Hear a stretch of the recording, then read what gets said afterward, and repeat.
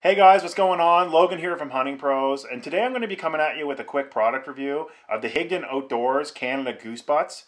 It's a pack of two. They're a wicked decoy. We tried them the other day and had great luck, so stay tuned.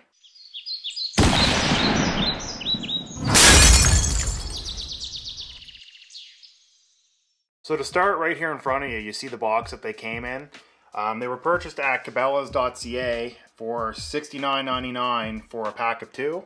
We actually had the chance to take them out during early goose season when we killed 4 geese over these decoys, and they seem to work really well. So like I said, we've used these decoys before, so the box has been opened as you can tell, but it roughly came like this when we got it.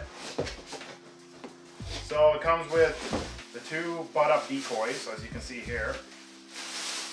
Something I'll say right off the bat is they're really, really weighted on the bottom. It sounds like they're filled with sand. So that's what they look like. We'll get up close and personal with that afterwards.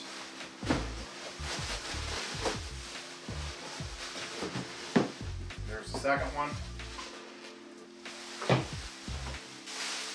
And it also comes with a little notice like this that tells you how to go about their warranty process and whatnot.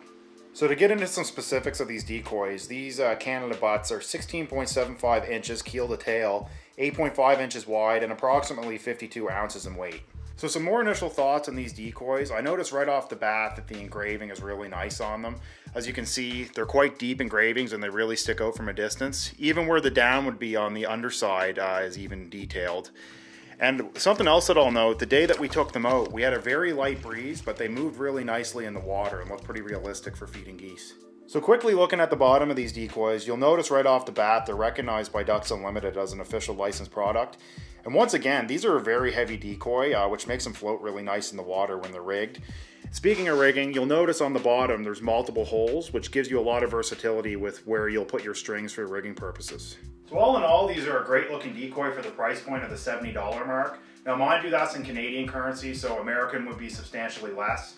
Like I said, they're pretty heavy, which makes them float really nice in the water when they're rigged. And the engravings for the feathers are really nice as well. If you guys did enjoy this video, please slap the like button and also subscribe to the channel. There's definitely more to come, and I'll keep you up to date on how they're holding up throughout the season.